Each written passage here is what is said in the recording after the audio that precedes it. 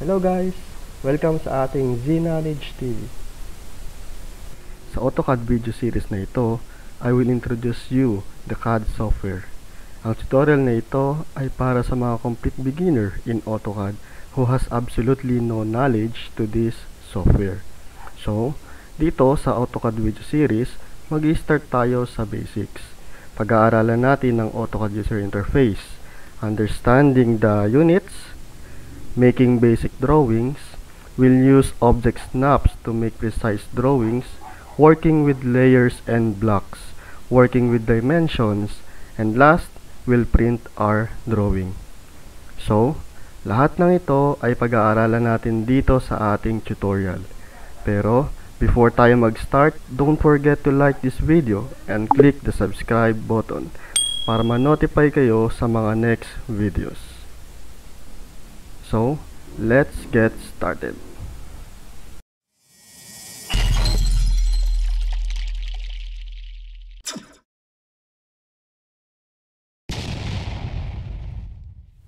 Okay. So, next, napag-aralan na natin itong application menu at itong quick access toolbar. So, ano naman itong mahabang ito? Okay. So, ito yung tinatawag naman nating ribbon. By definition, the ribbon is a special tool palette associated with each workspace containing only the tools and controls relevant to that workspace. For example, the ribbon for the 2D drafting and annotation workspace contains tools relevant to 2D drawing, dimensioning, and annotating, but does not contain tools for 3D geometry creation. So, paano naman natin ito makakontrol o magagamit? By default, the ribbon is turned on when you start the software in either the 2D drafting and annotation or the 3D modeling workspace.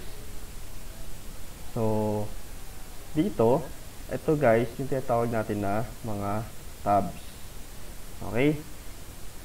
So, pwede rin tayo mag-add or remove ng mga tabs. So, to turn specific tabs on or off, right-click lang tayo sa ribbon and select tabs. So, this is the ribbon, right-click lang tayo, then click natin tong show tabs. Okay? So, maaari tayong mamili to display or remove tabs from the ribbon. Yung tabs na currently magdi-display are indicated with a check mark. So, itong dalawang to na walang check mark is hindi siya magdi-display. Okay? So, each tab includes different set of panels with related commands and controls that may be found on the classic AutoCAD toolbars and dialog boxes. So, ito naman guys, yung tinatawag natin na mga panels. Okay? So, ito yung mga panels. Yan. Okay? So, each panel consists of a collection of tools that performs related or similar tasks. So, example, under the draw panel, so meron tayong mga similar na collection of tools like line, polyline, circle, arc, and etc. Okay? So, same with tabs, pwede rin natin i-display or i-remove yung mga panels. To turn specific panels on or off, right-click lang din tayo sa ribbon and select naman natin yung panel.